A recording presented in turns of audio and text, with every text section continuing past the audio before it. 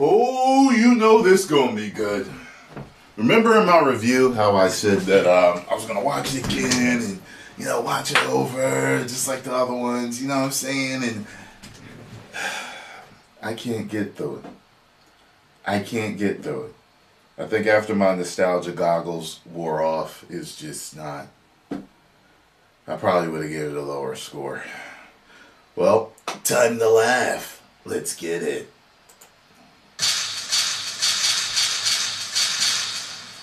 This episode is presented by Verizon. America's most reliable network is going ultra.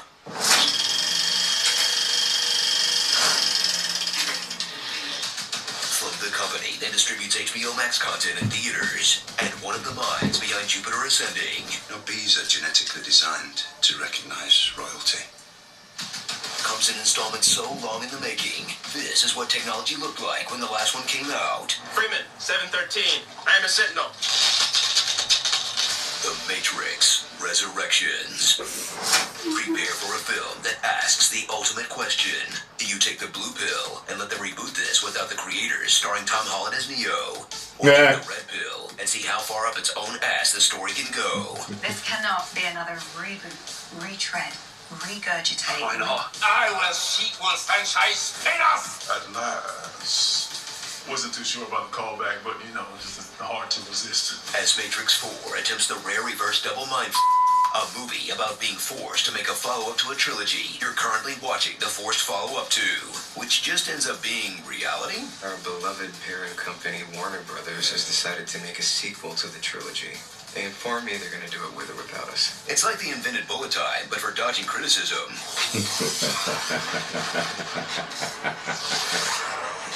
Whoa. You forgot how The Matrix ended. No, the other ones. Look! Just look at that. Pick up 60 years after Neo became Computer Jesus and brought an end to the war between robot squids and cave rapers. And while in-Matrix coffees have become extremely tiny, not much has changed for the billions still stuck inside. The Matrix is the same or worse. But Neo will return to shut it down for good, or awaken the millions who still want to be free. No, instead, watch the Chosen One risk it all to eat his girlfriend. If there is a chance I can free her. Even if it means endangering everyone in this city. Because we're finally getting the answer to what the franchise was really about. Taking unlabeled pills, then risking it all to impress a girl you met online. I just thought you were a guy. Why do all my Trinities look like Harry Knowles? Keanu Reeves and his struggle beard return as Thomas Anderson, a game designer. Probably should have taken over Cyberpunk 2077 until he's reborn. I ain't like that he came back looking like as John Wick. Neo again. A living legend who's treated with the reverence of a modern-day Keanu Reeves. Not a fanboy out here, but this is kind of a huge moment for me. Joining him is Trinity, who's back to kicking ass and taking names 2 hours into the runtime. My name is Trinity. There she is, newcomer Bugs, the latest example of Warner Brothers space jamming their IPs into everything. My name is Bugs. As in, Bunny. What's up, Doc? A simulated version of Morpheus, because the real one canonically died in the bad 2005 video game. Can't bring back the best part of the films if he died in a video game tie-in. That'd just be crazy. Niobe, the character from the good Matrix video game tie-in, and I guess the sequels. Agent Smith, who's been upgraded into a hot musical theater actor, but who brings as much menace to the role as he did to King George in Hamilton. Awesome.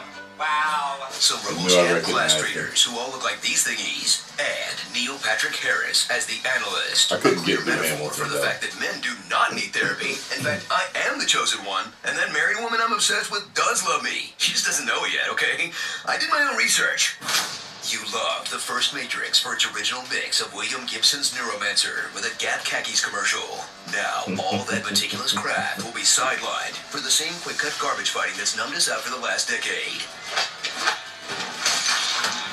Yeah, they Augmented by effects that are supposed to look fake and bad, I guess? And where Neo still knows Kung Fu, but at this age, he'd just rather spam the block button.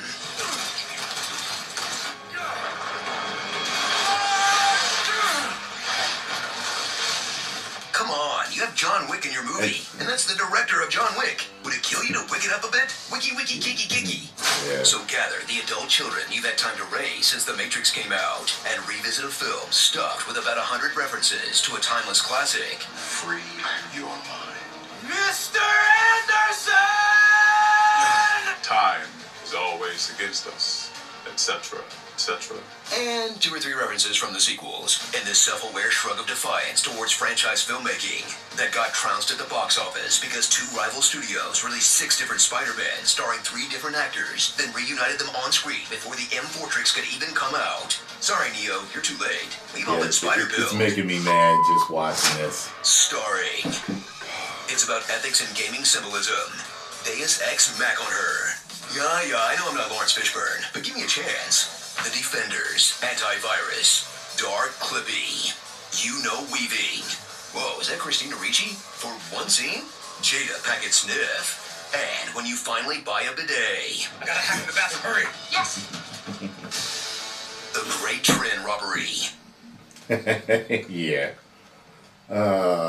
Pretty cool that the 2 big villains are both musical theater icons. When are we getting The Matrix on Broadway? Kristen Chenoweth as the Oracle, Don't the do guy who that, played Shrek please. as the Architect. Oh, and Ben Platt as the Spoon Kid. He's the perfect age. This episode is presented by... Oh, God, man.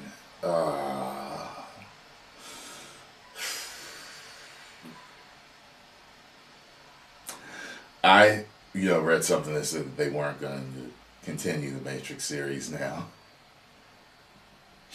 And I don't know if the rumors are true about Wachowski sabotaging this movie on purpose. However, if that's not the case, I would make another one just to save the series and do it right. Bring back the old score. Whoever did the old score, bring them back. And also bring back the fight choreographer. Because 10 million subscribers. Woo.